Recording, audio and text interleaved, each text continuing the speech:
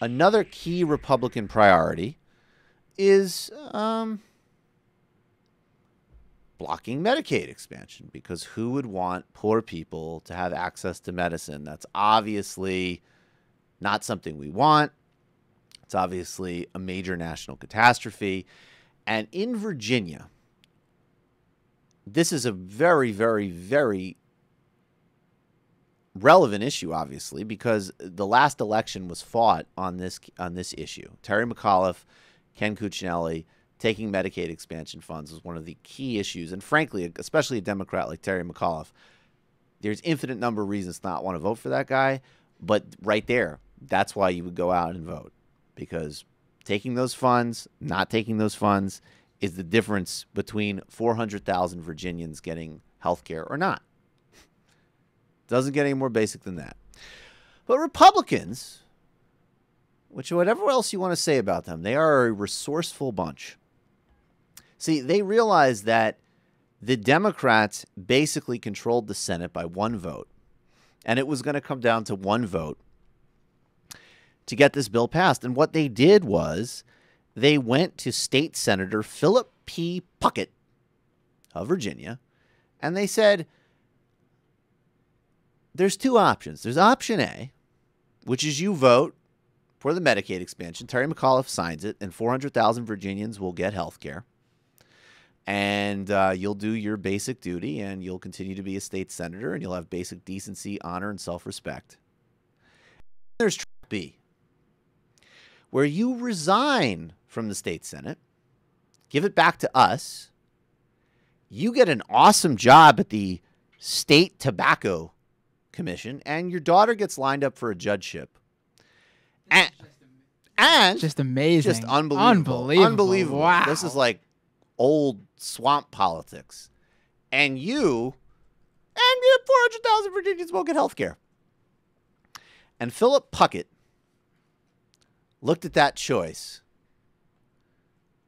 with the soul of a Puckett, which apparently is a completely corroded and dead and maggot-infested soul. And he said, I like that deal. One state tobacco commish, possible judgeship for the daughter, 400,000 people having health care, my self-respect, my dignity, my basic decency. Going with option B. Terry McAuliffe released a statement. He said, I'm deeply disappointed by the news and the uncertainty that it creates at a time when 400,000 Virginians are waiting for access to quality health care, especially those in Southwest Virginia. The situation is unacceptable, and he's going to work for a bipartisan compromise to deal with this. Puckett, at the time that I am reading this, has not responded to requests for comment. Unbelievable.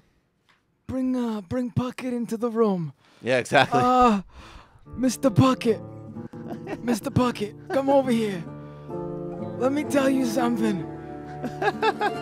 We cannot expand the Medicaid for the people of Virginia. If we do, it will be no good. So listen here, Paisan. We have an offer for you. You will resign. In return, we will provide you with a very nice job, and we will give you something for your daughter. We can help your daughter. We can help both of you. What is politics if not for your personal and familial benefit anyway? I wouldn't expect a job in the State Tobacco Commission from some poor slob getting Medicaid. Let's do this together. Come on, Senator Puckett. Let's make this happen. Now come over here and give me a kiss on the cheek. What have I ever done to disrespect you? All I've ever offered you was the hand of friendship, and you insisted on helping those slobs with the Medicaid expansion. Between me and you, I know that you're not a huge fan of the black or the poor. Am I right? They disproportionately will benefit from the Medicaid, not to mention women, with the exception of your daughter. They can go to hell, right? And listen, the press is gonna come after you. You just don't say it, just disappear. We'll help you disappear. You just say no comments.